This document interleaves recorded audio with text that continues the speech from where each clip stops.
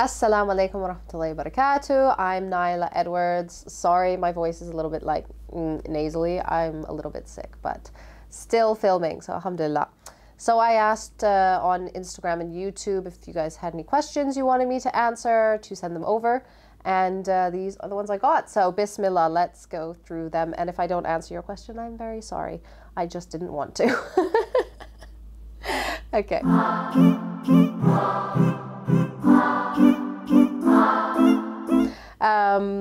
Do I have any regrets after becoming a Muslim? No, alhamdulillah. I accepted Islam when I was like 22 years old.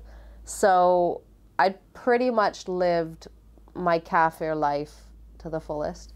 And I knew the difference between having Allah and not having Allah. And nothing I had in my jahiliyyah is worth giving up Islam for. So no, I mean, I think the only thing that I wish I'd done differently maybe is just taken more time to like learn, especially early on in the beginning, and not been so arrogant and stubborn and pretend like I know everything when I knew nothing. I think that's what I would regret. Thank you for the du'as that I received as well.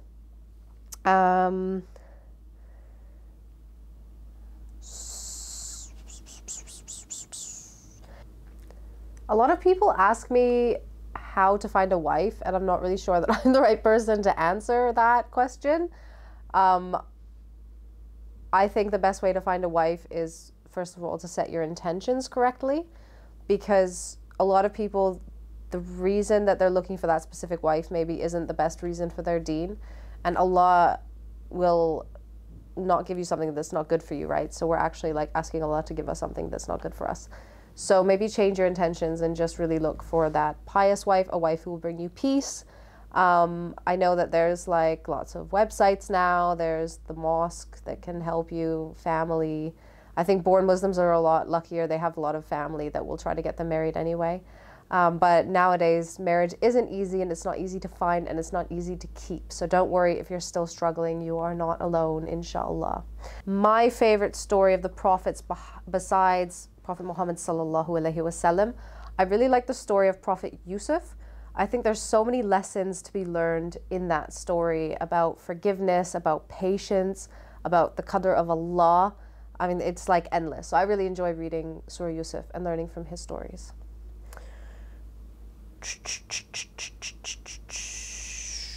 My favorite film or TV series, that is one thing I want to cut down on. That's one of my goals this year. Obviously, another question that I was going to read later, but I'll answer it now. I work in TV and film production. I'm a producer and a presenter on TV. I've worked in TV and film since I was like 16 years old. So it's obviously a big part of my life. It's a big passion, and I love film a lot. I love watching films, but it's a big waste of time, and I'm praying, inshallah, that this year will be a year of knowledge for me, which means I have to stop wasting time in my evenings watching TV and spend those hours studying, inshallah. Do you intend to perform umrah or hajj? Yes, I do, inshallah. I'm supposed to go soon. I'm praying Allah is going to facilitate it still. It's really hard this year with COVID and finding childcare and things like that. So make dua for me that I do get to go to Umrah and see the Kaaba and visit the Prophet sallallahu alaihi wasallam for the first time, inshallah. What is my height? I don't know why you want to know that. It's a bit weird question, but okay. I'm 5'6". I think that's like 165 centimeters. I'm not sure.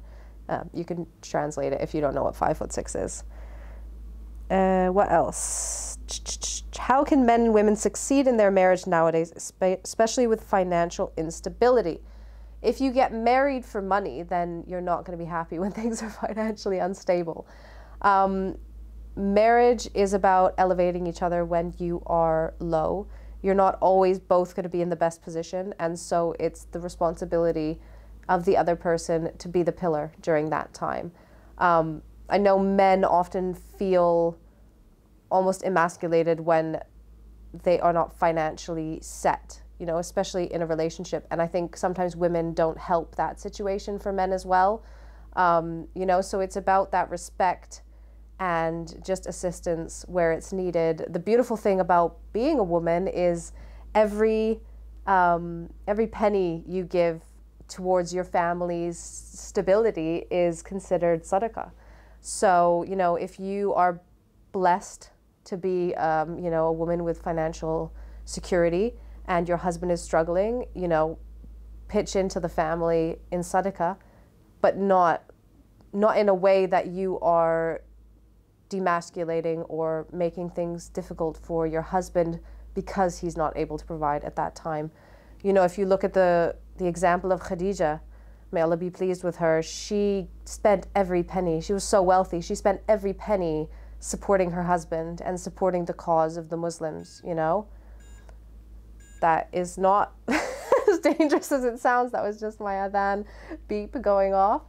But you know, we have to look at the history of the women in our deen, and they did not worry about their money. They spent it in the cause. And, you know, we should support our husbands just as they support us through our entire lives as well. And just pray to Allah, and rizq is from Allah, you know. Don't worry about your children being a financial burden on you. Allah will provide. SubhanAllah, when my daughter was born, our financial situation changed. She came with her own rizq. So don't worry, don't stress if you're pregnant and, you know, COVID has thrown off your complete financial situation. You don't know what Allah is going to bring with this child. You know, so don't let money be a stress in your marriage. I'd rather be poor and happy and in love than rich and miserable. So, you know, just decide what's more important for you. Is it having nice things, or is it being happy? What is my daily routine? Right now, my work pretty much takes over my life. I wake up at 6 a.m. Before Fajr. Right now, I have my breakfast, pray Fajr, I drop my daughter at childcare, and I go to work so she can go to school, I can go to work. I produce a live TV show on Islam Channel every morning, Monday to Thursday, 9 a.m. to 12 p.m. And then I come home, I have my lunch, I have a bit of a break and do some work, and then I have to go get my daughter, come home, finish work, cook dinner, and then I'm dead. That's pretty much my time. Yeah, it's a bit drab right now, but inshallah it'll get better. What dua we must make for asking hidaya for our parents? I feel this one big time. You know, my parents, they're not Muslim yet. I just speak to Allah. Allah knows my fears, you know, and I know what my parents have done for me. I know that they're really good people, and I just pray that Allah takes that all into account and opens their heart and gives them mercy before they have to meet Him on the Day of Judgment. And I pray this person who messaged that their mother is not very strong on her beliefs, that she comes back to the deen, inshallah. There's a lot of questions about marriage. No, I'm not going to answer them. Sorry. My marriage life, if I'm married, if I'm not married, when I'm going to get married, it's not really anybody's business. So I'm not going to answer that one. Sorry, all of them. Okay. What will you do when you feel stress and anxiety? How did Aisha Rosalie become your friend? Oh, Aisha. Okay, I'll tell the Aisha story first. Those are the last two questions. So I saw Aisha's revert story on Islam Channel's Instagram page before I started working there. And when I went to her YouTube channel, I saw like she was like me 8 years ago, like when I first converted. I didn't know how old she was. I didn't know anything about her really. But I just felt this like instant connection. So I followed her on Instagram and I slid into her DMs. And I was like, Assalamu alaikum. I really like, lovely to meet you. I feel so connected to you. I feel like we have so many things in common. And she like straight away followed me back, replied me. And she like never checks her DMs now. So it was like by Allah's will that she actually checked that. And she wasn't living in London at the time, but she was in London because she had jury duty. So she was like, hey, I'm in central London tomorrow. Why don't we meet for coffee? It was like the next day after we'd messaged. So I went with my daughter to meet her. We had coffee. We prayed in the coffee shop together. It was like the solidifier of our friendship. And yeah, we just got on so well, and it's only grown since then. And I love her to bits. And the last one, what do I do when I have stress and anxiety? So I've dealt with this a lot. I've posted about my mental health struggles on my YouTube channel, and I hope to do more, inshallah. I'd like to learn more about, like, from the Islamic prophetic sort of side of things, how to deal with mental health issues, because there's a big stigma in the ummah.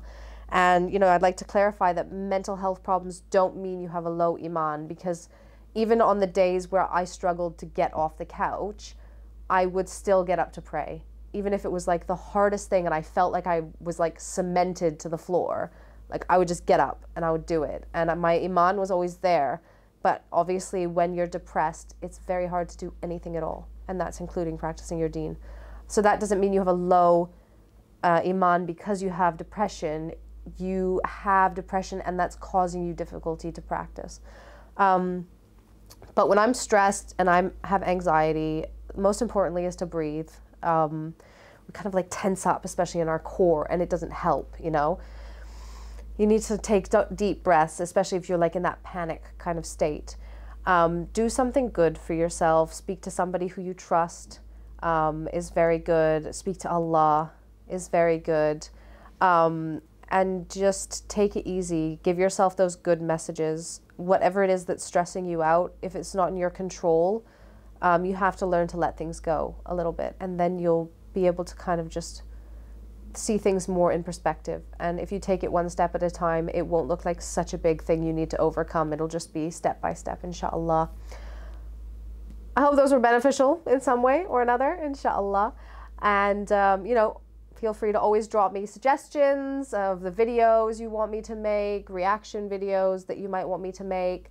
Inshallah, I'm really planning on doing more dawah, so make sure you subscribe and hit the bell button so that you get notifications when I upload new content, and follow me on my social media. Everything is in the link below. Until next time, assalamu alaikum wa rahmatullahi wa barakatuh.